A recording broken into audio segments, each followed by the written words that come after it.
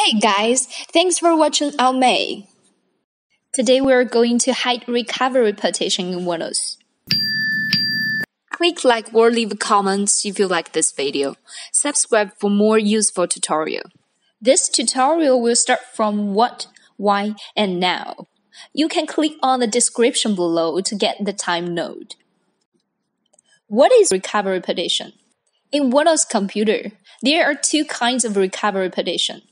Windows recovery partition and computer suppliers recovery partitions.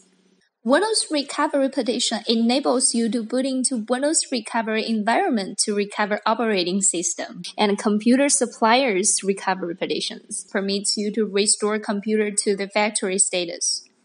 All in all, recovery partition is a very important and helpful partition. Why should hide recovery partition?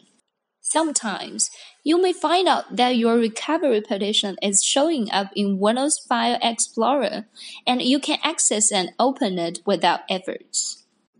It is possible that you or others accidentally delete files on it or format the recovery partition from File Explorer. Then, it becomes invalid and unable to make you restore the system. Thus, it is a wise choice to hide it and make the partition disappear from Windows File Explorer. How to hide recovery partition?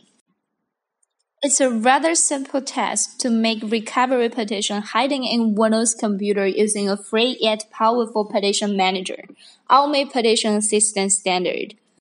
It enables you to hide recovery partition or other partitions in Windows 10, 8, 8.1, 7.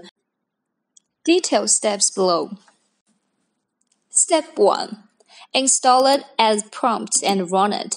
In the main interface, locate the recovery partition, right-click it, and go to Advanced. Find Hide Partition. Step 2.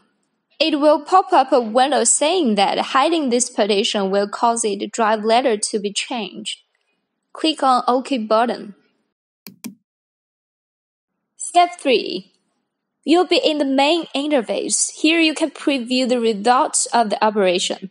If you are satisfied, click Apply and proceed to commit it.